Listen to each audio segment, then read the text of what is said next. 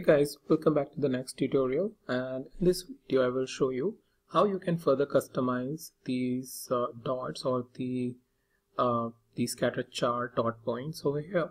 So just to give you a quick recap, what we have done, we have imported the libraries. After that we imported the data set using the pd.read_excel, and then just have a look at the data at a high level.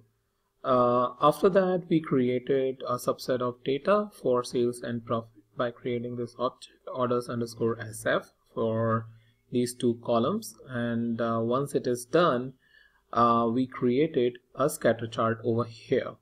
So if I show you, this data is the one which is getting the from order_sf.sales, this column, the sales column, and for profit, the Y column is coming, and mode is markers. Now over here I will show you how you can further customize it by using the markers parameter. So marker is equals to, and here we will use multiple parameters, so we have to specify the dictionary. That's the format to do that. And first thing is we can specify size. So let's specify, let's say 14, a little bit bigger size, and you can experiment with it and figure it out what is best.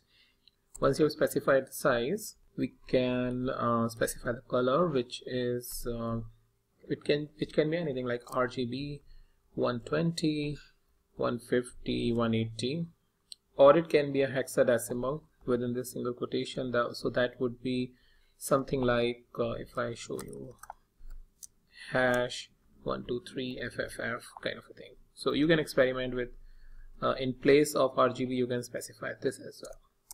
Alright, let's specify another property, which is symbol is equals to square, and then let's specify the line, which is a border line. And for border line, again you need to use the dictionary.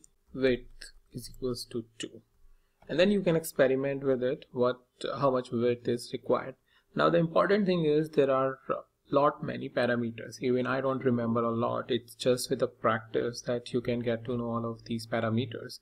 But you can look at the documentation, the Plotly side, which is plot.ly. If I open plot.ly, and that will basically open the Plotly side, and down there you can see the information about the library getting Python graphing library and all, which will actually lead you in the direction of where the documentation is. So for example, if I click it over here, that will tell me basically a library here in the GitHub, and then different types of charts that you can create, the online documentation, and that's where we basically see and figure it out, the hundreds of properties which are there. So you can actually go to its website and see these things and see it in action. So once you are done, let's execute this, execute this, and create a figure.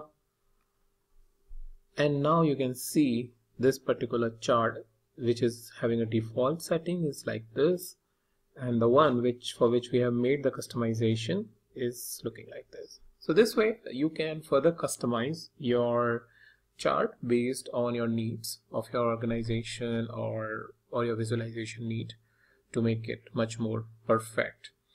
And that's pretty much it, and I'll meet you in the new video, the new topic.